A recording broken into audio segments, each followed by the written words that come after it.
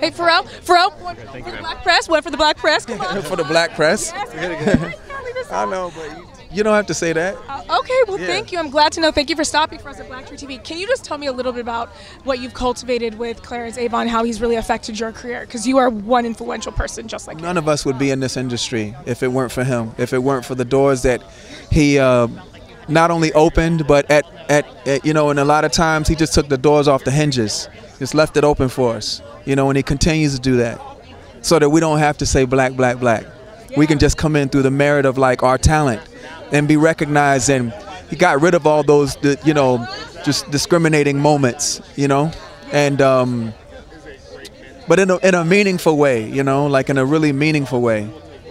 It is everything that he's ever done has had integrity, and that halo effect has just been great for all of us. Yeah, you just had something in the water, which is like pretty amazing, and now we just had that catastrophe, that terror attack at Virginia Beach. Can you tell me a little bit about what your thoughts on that and your feelings around that? And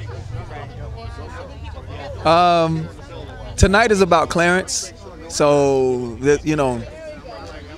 like support, love, it's all about. Yeah, remember black, black, black. Yeah. Let's keep it on him. Let's keep it on him. Let's keep it on him. Let's keep it on. But on people and humanity. Yeah, 100%. She's good. Thank you. She's tough. Okay.